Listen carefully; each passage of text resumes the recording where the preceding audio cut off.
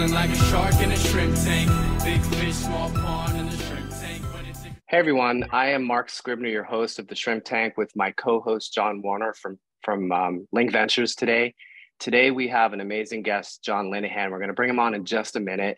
I would like to remind all our listeners that the Shrimp Tank can be followed basically anywhere that you get your podcast. We are nationally syndicated through iHeart, Google, Stitch, Apple, SoundCloud, basically everywhere that you consume your podcast, you can find us there. We would love to get your followership. If you just hit that subscription button and the like button, that will alert you to future shows. There are about 13 cities across the country, as well as syndicated in Canada right now. So there's great content. The tagline of the show is where book smarts and street smarts collide. We don't ever say that you shouldn't get an MBA from your places like Harvard or MIT. But when you get to talk to entrepreneurs and CEOs like people like John Linehan, you get to learn stuff that you can't learn in the classroom. So before we bring on John, I want to just have John Warner do an intro to John Linehan. There's two Johns today. And also to tell a little bit about our sponsors today, which is Link Ventures. Great.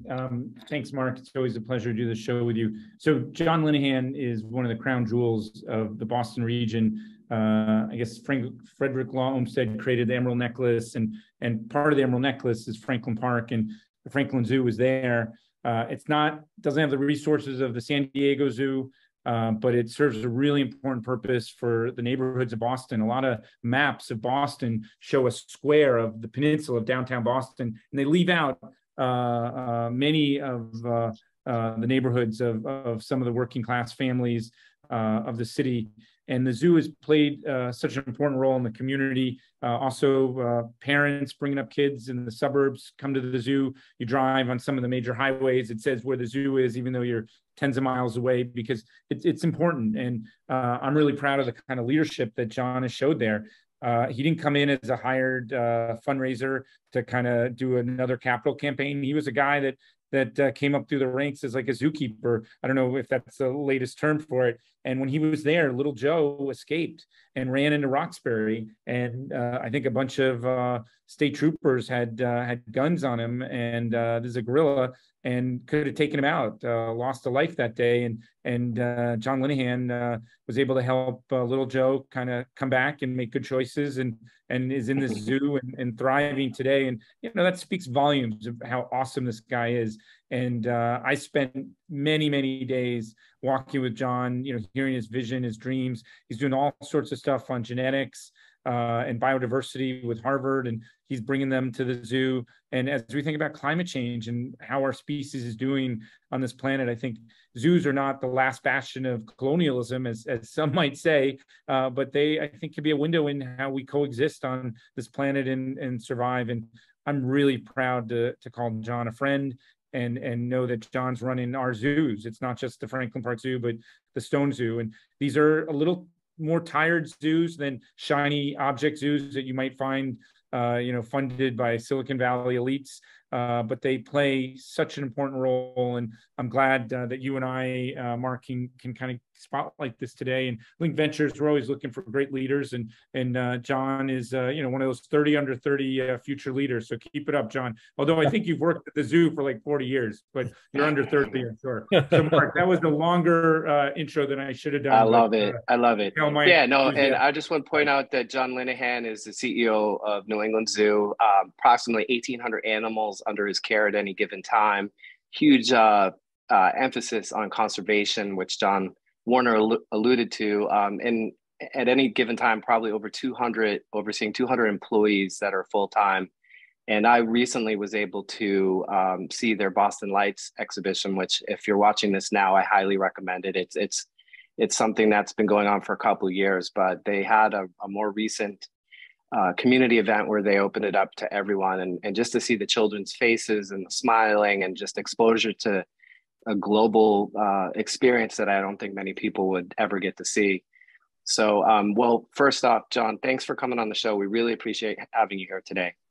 It's my pleasure, Mark. And John, thank you for that wonderful introduction. That was very generous of you. And yeah, sometimes I think I'm a glorified zookeeper with a necktie. Not wearing it today. Wear many roles. John, excuse me. John Warner mentioned something about the community. I was just curious. I grew up in Melrose in the Stone Zoo. How important is it to have these facilities in communities, and like what's the role and kind of the benefit by having them and the exposure? Well, I think they're more important now than ever. And as John started alluding to, how we live on this planet is based on how educated and how sensitized people are, and ultimately helping them to make a difference in the future of the planet. And that's what we shoot for here. That's what we're working at all the time. It's central to our mission. And the animals provide, in many ways, an emotional link to the life on the planet that we share it with. And ultimately, people understanding that if these animals don't survive, we don't survive. And so ideally, we are trying to work towards creating the people of Massachusetts and beyond a level of sensitivity to make it a better world, and one that we cohabitate with all these incredible creatures. Good. John, do you have a question? Yeah. Do you have a favorite animal, or are you not allowed to have favorites at the zoo? Well, I don't think I'm supposed to. I'm kind of like a parent, but I do have to tell you that little Joe, that gorilla you were referring to, is kind of my favorite right now. He's been around. I've known him for a long time. He's become like old friends to you. And Joe and I go way back. He came here from the Bronx Zoo and he was 2 years old. And that's one thing I should be clear about.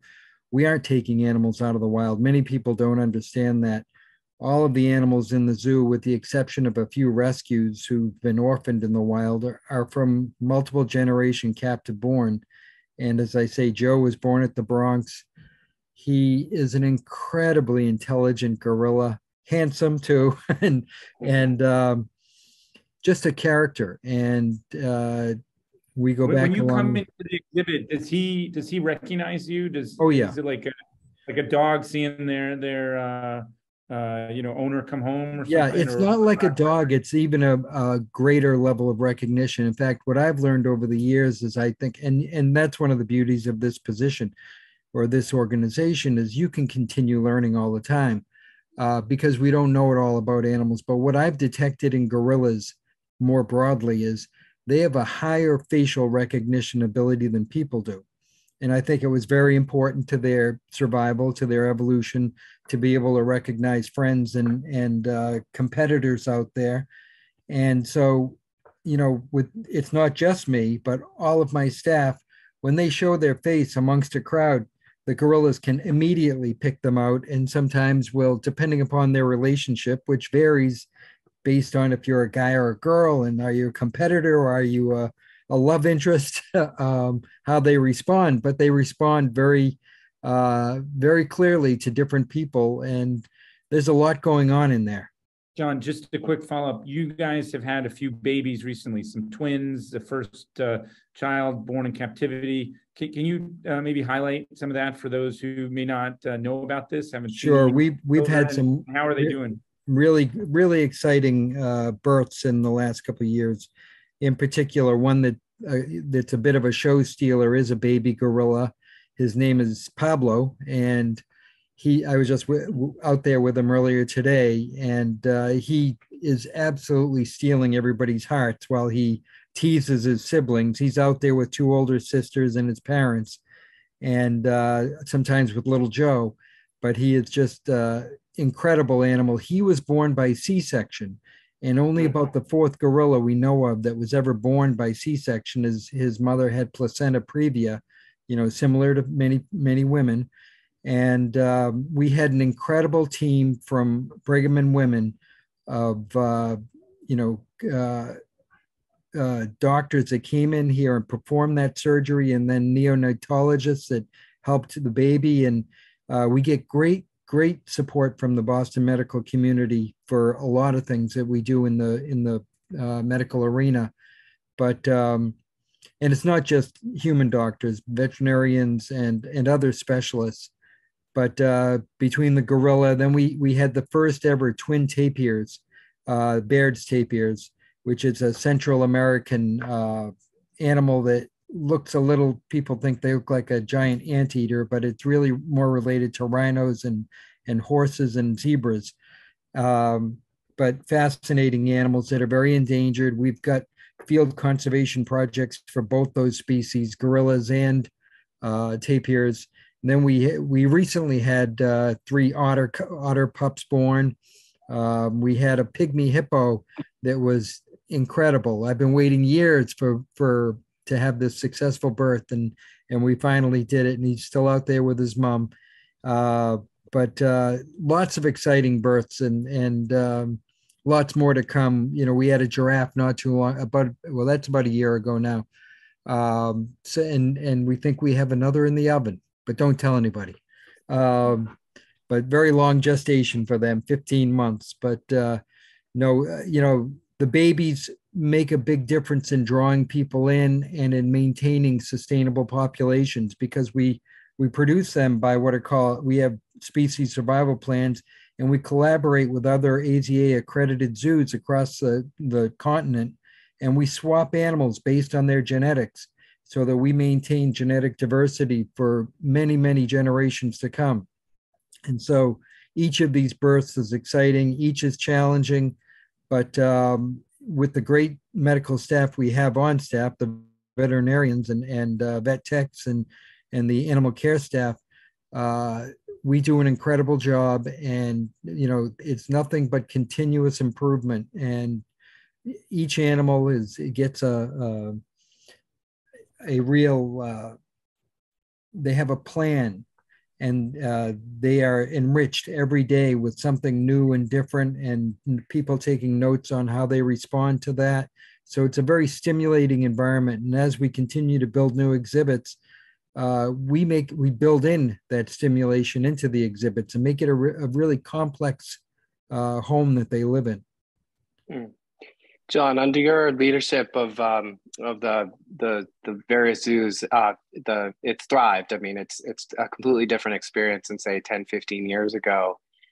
But you are in the nonprofit space. I'm just curious, like, what are some of the challenges being a nonprofit, whether it be capital raise or partnerships and things like that you have to encounter? Obviously, you're managing lots of different, wearing lots of hats all the time. That's right. But you know, we do have people in the nonprofit world and business owners, and I think there's some parallels there. But what are some of the challenges running a nonprofit at the scale that you're running it at now? I think part of the challenge, and some of them are unique to a zoo or aquarium. We have a living collection that, you know, no matter what, we have to care for.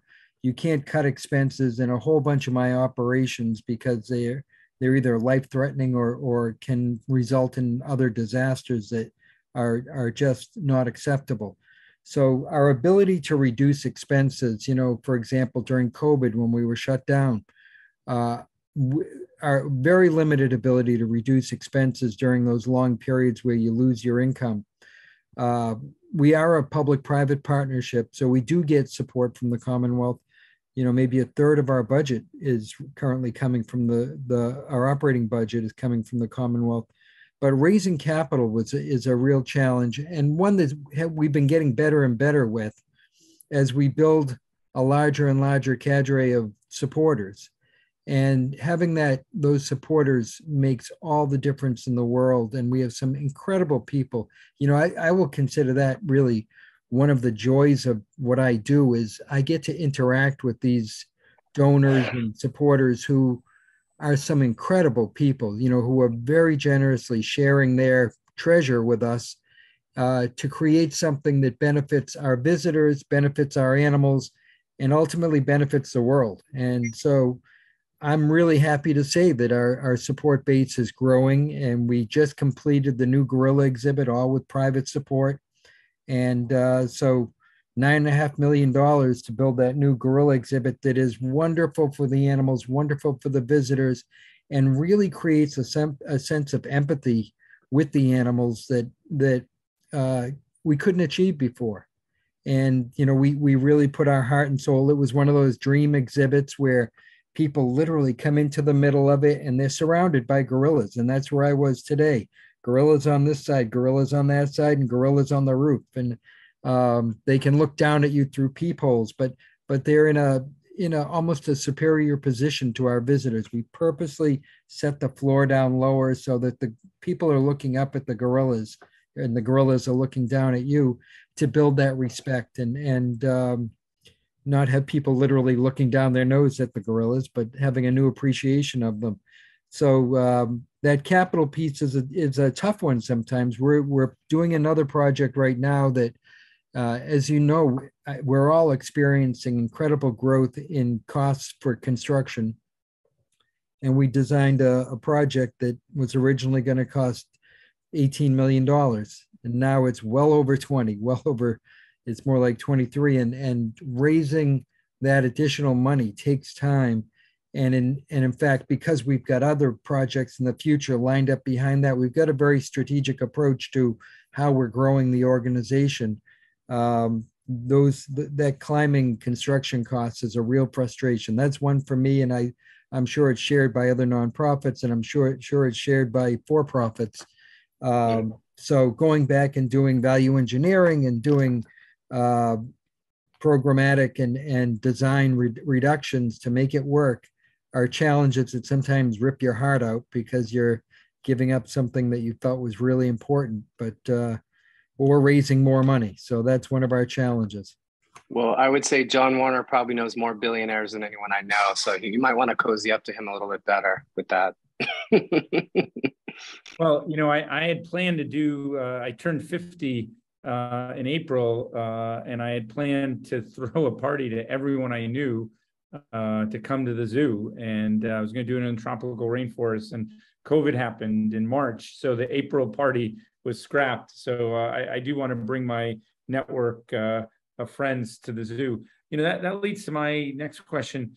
John, you've done a great job being a steward of the zoo and empowering leaders around you. As you think about the next chapter of your leadership, what kind of talent would you like your team to develop into, or what do you want your team to be leading around? Because you can't do it all. You're a facilitator as much as you are, the leader.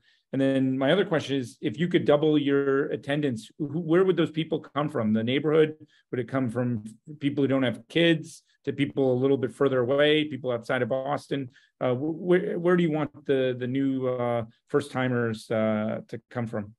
Well, I'll start with your second question, John, and I may need a reminder on the first one.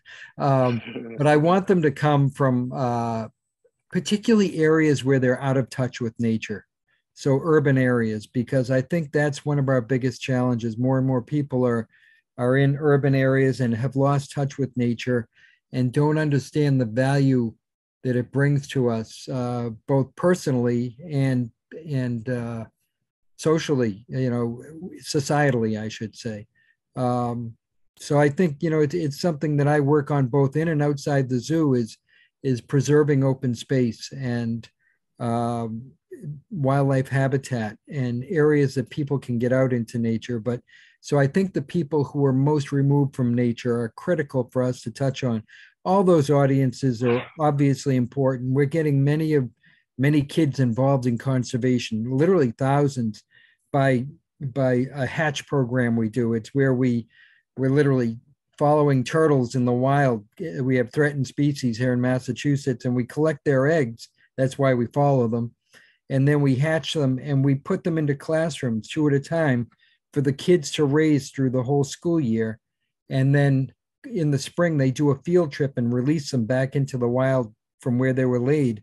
And it's really a life-altering experience where they are helping to recover a threatened species personally. They give them names, they do the whole thing, but they've helped change the world while acquiring some STEM skills as well. But I think going back to your first question, which was quicker. Oh, just the talented team around you. Yeah. Why don't you show off who they are and what are some of the things they're working on, and where would you like your teammates to go? Well, so this is about you, it's about your teammates. We do have a great team and people that are doing genomics work and One Health work. One Health is the bringing together of human medicine, veterinary medicine, and environmental health ecosystem health. We just got an international award from an outfit in Switzerland for our project in Madagascar, where we're bringing the community and the wild together to implement their needs in a way that will create long-term sustainability and preservation of the rainforest and its inhabitants, and so benefiting both of them to the betterment of all of them. And I'm so proud of that award because it's one that came on a pretty young project. We'd only been there for about a year, but so we have incredible scientific minds. We have incredible both in veterinary sciences, in genetics, in genomics. And some of that is going to help us in the long term to prevent extinction. But also we have great minds in education, and they're developing new ways of partnering with the community, particularly with the inner city community, to bring our skills and our mission in ways that are very important to their life. So we're bringing them in to be co-designers of programs. And we've got incredible minds at animal welfare that are coming up with new ways to assess it, new ways to improve it. Frankly, our animals probably have a better level of welfare than most people you know. But that's not by accident. That's by design. Just building creative new exhibits that don't rely on tried and true methods, but actually push the envelope in new directions. One of the keys to keeping the zoo pertinent and relevant in people's lives is to keep it dynamic. And so it's got to be ever changing. It's got to be ever improving. And that's something that our team is really conscious of. If there were some areas that I'd love us to work on, it's in really being a little less risk averse. I think that I'm sort of a risk taker, and some people counterbalance me, but I won't be here forever, and I have to make sure that I leave behind a team that's super innovative and not taking the safe road, but pushing the envelope in the directions we've been doing. And I'm so proud of that gorilla exhibit, but we've got to continue to push that envelope in the way we design for animals and people, and so the way we conduct programs. I love that co-design program, and that is something that we're at the forefront of. We're actually involved in a pilot project with Antioch and with two other zoos, one in the Midwest and in Seattle. And the three of us are doing this as a pilot to teach other zoos how to pull off co-design successfully with the I'm community. gonna follow up on that. Just if you had a wish list without kind of tipping your hand, are there strategic partners, whether it be corporations, foundations, zoos, or do you have, like, if you had a wish list of 3-5 year plan, like what would that strategic partner look like? I think in a broad sense, we're looking at, it depends upon what component of the zoo operation we're talking about. In particular, we've had some focus on the life sciences community of late, and to get them involved with the zoo, because I think ultimately there are some great conservation opportunities there, and some are doing it. But for example, National Grid and a tried and true utility is in here sponsoring Boston Lights. But I think as we look at the future, different partners from the life sciences community are ones that we're particularly interested in partnering with. So are you going to announce it's called the Moderna Zoo now, or no? We can do that for the right gift. Yeah, I like that. I would expect that they may have some cash hanging around. The stock price today, it looks like they do. Yeah, that's look pretty impressive. Well, John, we can sorry. give them more value for it. No, I mean that's it's not the NFL or the NBA, but you do see now that they're trying to pull out extra revenue by the logos on the shirts and wherever they can put stuff to generate some alpha. Seems to be where it's going, and I think I appreciate that creativity too, because they're every inch of real estate that they're able to assemble, That's right. they're pulling dollars out of it.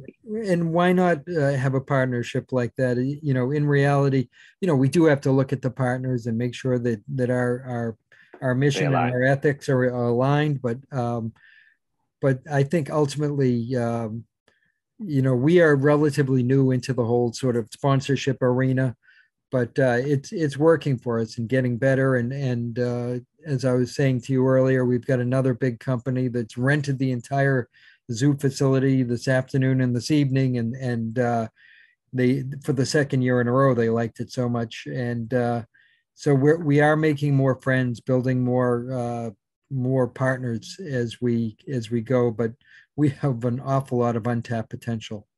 Mm-hmm. John, I'll go ahead again if that's okay.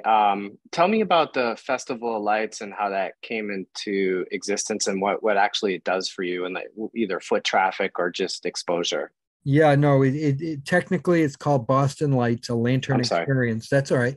But it is a festival of lights. And in fact, we didn't name it festival because when we first launched it, this is the third year of it, but when we were first launching it, the mayor had declared that there shall be no festivals in the city. So we quickly changed the name. But it was something that it's really interesting because we were working on it. One of the other zoos in the Midwest was doing it and having some success. And so we brought them in and we talked to them and decided we wanted to go down that path. It has a lot of different purposes. One, it drives gate attendance, but more importantly, in many ways, it takes the same resource, our real estate, which is so valuable, this big hunk of land in the middle of the city. It's all fenced off by nature of having to protect our animals and keep them in. And it's something we can use for more hours a day by doing something in the evening like this. So we were all set to do it. And then COVID hit. And we had to have some long, hard conversations about whether to go forth with it because, we didn't know if all of our investment would be lost if COVID got worse or if, for example, they came down with another mandate that you couldn't go out to any of these venues or people just wouldn't come out. So we had a long, hard discussion about it, but I saw it as one of the unique opportunities that was hiding in the environment of COVID that we could benefit by. It could accelerate our growth, and it has, and it's been really successful. Our board of directors signed on, some of them somewhat grudgingly. They were nervous about losing a lot of money on it, but it has been an absolute home run, and it's been something that's been so well received by our community, particularly the surrounding community. In the depths of COVID, they were so thrilled to come out to a safe place with their family and have a wonderful time. And so now we're in the third year. Last year, without some of the COVID restrictions in place, we got over 200,000 people. This year, we're shooting even higher.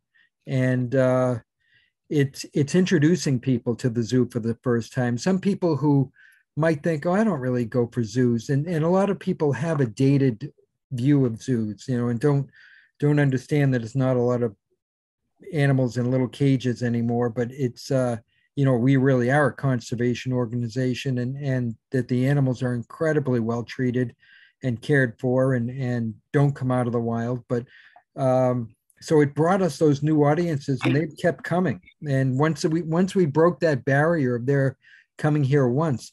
So we'll be doing other creative evening programs and we're doing more and more with the sort of corporate outings and the birthday parties, all those things. So we're really trying to diversify our revenue streams, for stability purposes and grow them. And it's been a really exciting time for the zoo. And ultimately, COVID brought many challenges, but it also brought opportunities. And we went to staff for creative ideas of things we could do during COVID.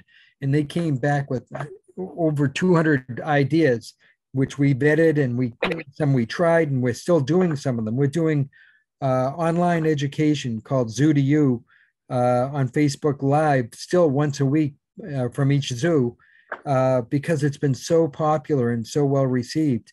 we were doing it daily during COVID when we were closed, just to keep people engaged. But so many creative ideas, and so I guess that's one thing that I would always say, and I think a lot of the zoo staff is in every crisis there are hidden opportunities, and you just have to keep your head up and keep your eyes open and keep your brain working and figure out where are the opportunities that are lying in here.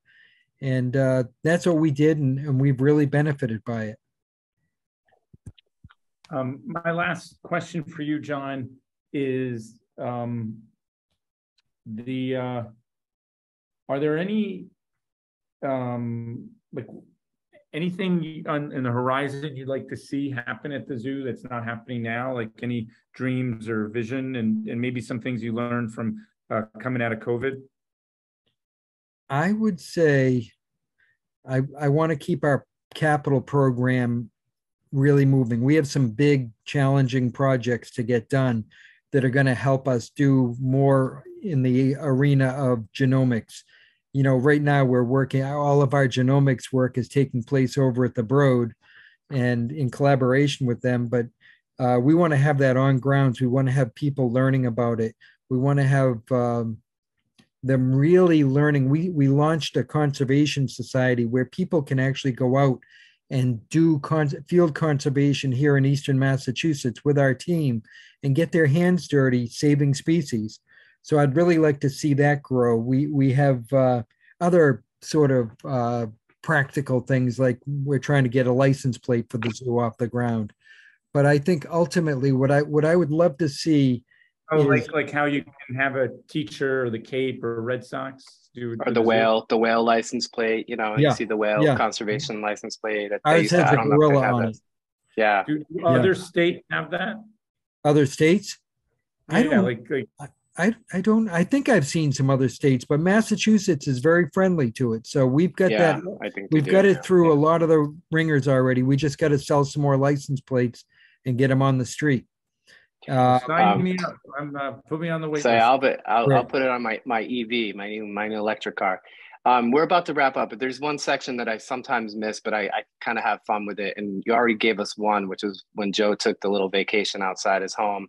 But this section's called Plead the Fifth. Are there any funny stories, without naming names, that you could share with us around the zoo?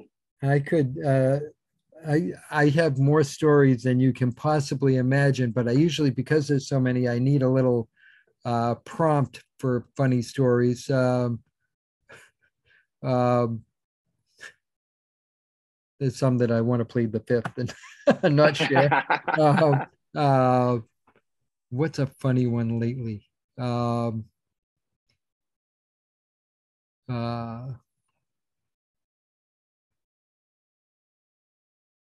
Well, I there was a time, it's kind of funny, but I had to get by a lion and close a door to prevent his escape. And he and I had to be face to face.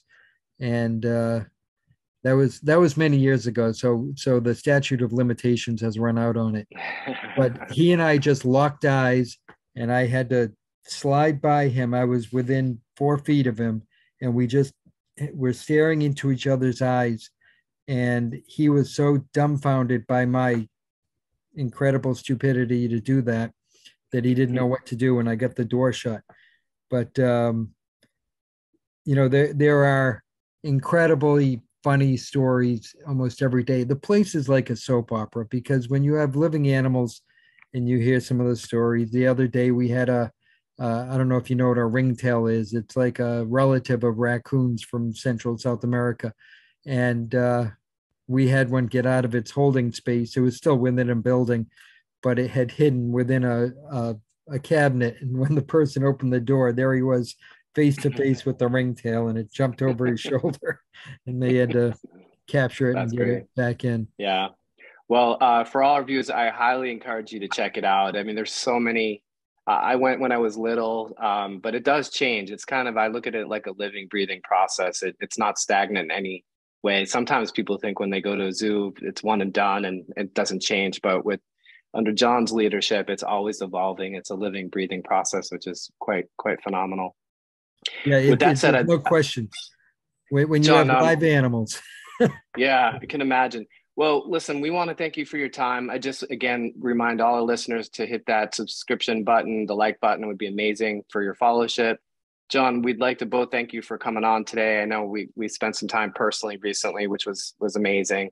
But thanks for all the great work that you do, and we both wish you continued success in your endeavors. I'm very grateful for the invitation to be on with you guys, and thank you for all your help and support. I've been feeling like a shark in a shrimp tank. Big fish, small pond in the shrimp